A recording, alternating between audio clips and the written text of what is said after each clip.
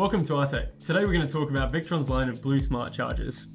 These chargers are really versatile tools that I think every electrician should have in their toolkit. They're also really advantageous for end users to keep either as a quick charging tool or to have something hardwired into their system. The main ones that we're going to be talking about today are the IP22, the IP65 and the IP67. The main differences between these three chargers is going to be that IP rating. So obviously as you step up in that scale, you're going to get more protection from the elements. So starting with the IP22, that's going to offer the least amount of protection. One of the advantages on the IP22 is that it typically comes at a higher amperage rating and it can also charge multiple banks. So for example, right here we have a 12, 15, 1 channel output, which means that it would charge a 12 volt bank at 15 amps and it's capable of charging one bank.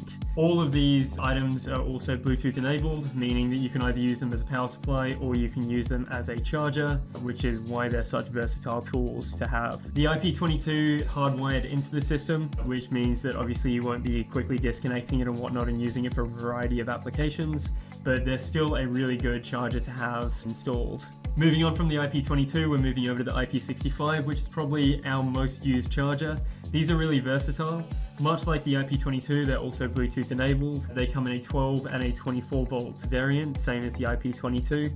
The main difference here is that they're not going to be hardwired, and so they've got a quick connect system on them, which allows you to either have, let's say, M8 ring terminals hardwired in with that quick connect, so you can quickly disconnect from, say, a battery or whatnot, or they come with alligator clips as well so that you can quickly attach to something and revive that battery. Much like the IP22, these also have a power supply mode or a charger. All three of these can also be used for lead or lithium composites, which is really handy. They've got a reconditioning feature on there, which is really nice for those lead composites. But yeah, once again, the IP65 is going to be probably our most used charger.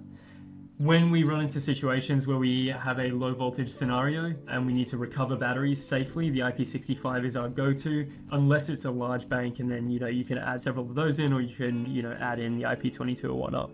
Personally, at our shop, we have quick connections on all of our work vehicles. I've got a quick connection on my motorbike, and so when those inevitably need to be maintained, then it's a really easy process just to add that on.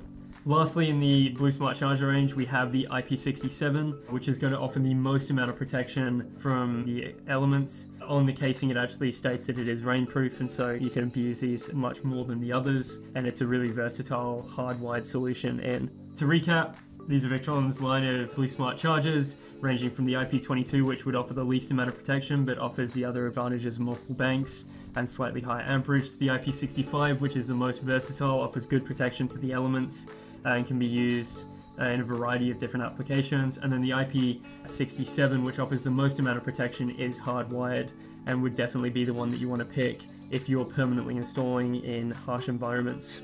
Thanks for following along today, talking about Victron's line of blue smart chargers. If you have any questions, please reach out to our staff, and as always, we'll put all of the appropriate links in the description below.